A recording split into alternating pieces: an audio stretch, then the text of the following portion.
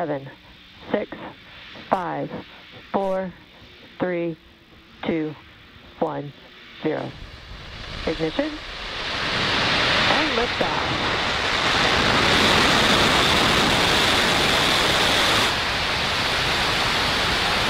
Vehicle is pitching downrange.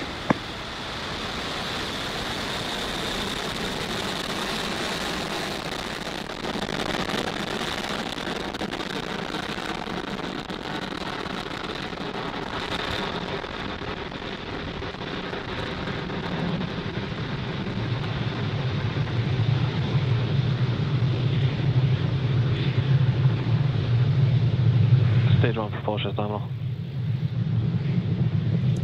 What a beautiful day for a rocket launch here. As you can see, Falcon 9 has successfully lifted off from pad 40 at Cape Canaveral Space Station, carrying our stack of 60 Starlink satellites to orbit. Moments ago, we throttled the engines down in preparation for max Q, or the maximum aerodynamic pressure that the rocket will see. Vehicle is supersonic. Vehicle is supersonic, and we should be passing through max Q here in just a few seconds. Vehicle has reached maximum aerodynamic pressure. We just passed through max Q, and in about a minute, we will have 3 events happening back to back, and that's main engine cutoff, or MECO, stage separation, and second engine start 1. So first, main engine cutoff. That is where all 9 Merlin 1D engines that you can see burning right now will shut off to slow the vehicle down in preparation for stage separation. And this is where the first stage separates from the second stage. Ignition has begun. With the first stage making its way back to land on our drone ship, just read the instructions, while second stage continues on its journey to its third event, which is second engine startup 1. Now this is where the 1 MVAC engine on our second stage lights up and propels that second stage along with our Starlink satellites to orbit.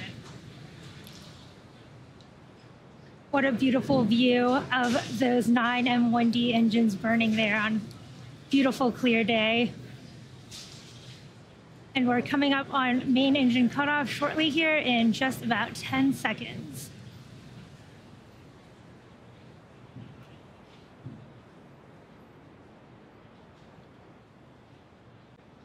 MECO. Stage separation confirmed.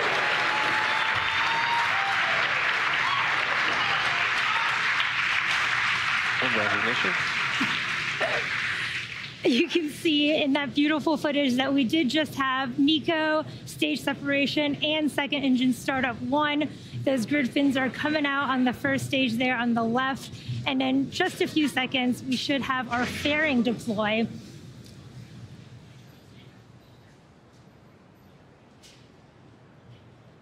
Fairing separation confirmed. You heard the call out, and you can see on your video there that we have had successful fairing deploy.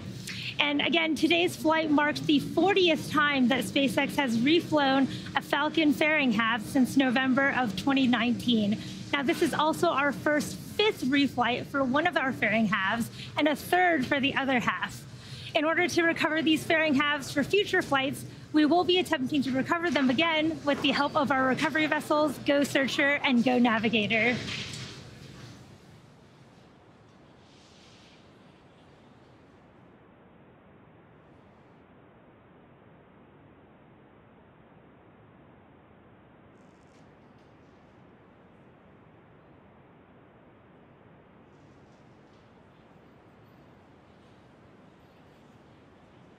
Stage 2 continuing towards its first orbit on the right-hand side of your screen. Left-hand side of your screen, you can see Falcon 9's first stage reorienting itself for its next 2 activities.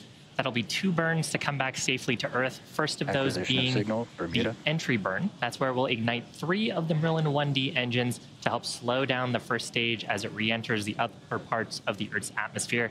The second burn will happen closer to the drone ship. That's the landing burn. That's where we'll ignite just the single center Merlin engine. That'll bring the first stage's velocity rapidly down to 0 for a soft touchdown. On the right-hand side of your screen, second stage continuing to burn nominally, acceleration right down the middle. And you can see the glow of the nozzle there. Now, if you are just catching up with us, we did have Stage 2 on nominal trajectory. We did have a successful launch of Falcon 9 from Cape Canaveral Space Station. And first stage on the left-hand side of your screen is headed back to our drone ship named Just Read the Instructions, stationed out in the Atlantic Ocean. Second stage, heading on the right-hand side of your screen, is headed to its first orbit. As a reminder, today's mission does mark the second flight for this booster. If you happen to catch fairing separation earlier, this will be the first fifth flight for one of those fairing halves and the third flight for the other half. Reusability is critical to what we do here at SpaceX. It allows us to refly the most expensive parts of the rocket, and that drives down the cost. Now you can see the grid fins extended on the left-hand side of your screen. Every so often, you'll see puffs of white gas. That's attitude control coming from the first stage to help reorient us to get the 9 Merlins on Falcon 9 pointed towards the Earth. Those Merlin engines are optimized for thrust at sea level. They help Falcon 9 achieve about 190,000 pounds of thrust during ascent and descent. Meanwhile, the Merlin vacuum is optimized for space. That's why it has that larger nozzle. Now, coming up here is entry burn. Keep an eye out on the left-hand side of your screen. Stage 1 entry burn startup. Stage 1 FTS is safe. This burn expected to last about 20 seconds.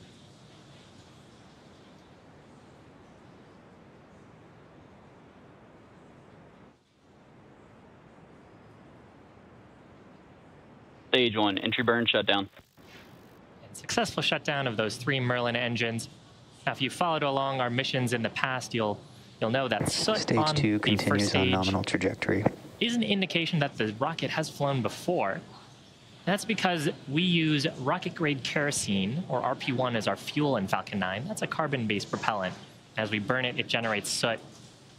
So with the engines down, as we're coming in through the Earth's atmosphere, the soot from the plume comes back up on the first stage and deposits it along the surface of the vehicle.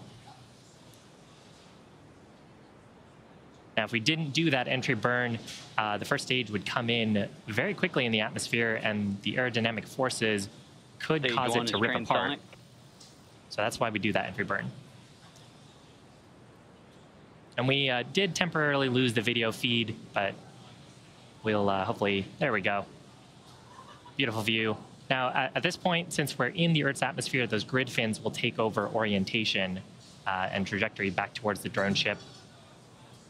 Now, coming up, stage 1 landing burn will begin. Shortly after landing burn ends, landing burn startup. The second stage's engine will shut down. We should be in our expected orbit there. So keep an eye out, see if we can get a video feedback for the first stage.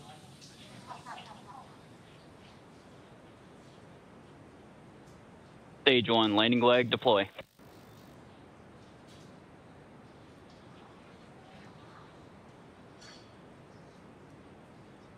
Fantastic, right down the middle. That's our 85th successful recovery, 100th, 18th successful launch of the Falcon 9. Now keep an ear out here for second engine cutoff number 1 on the second stage. And with that, navigation officer, we did hear the call out there for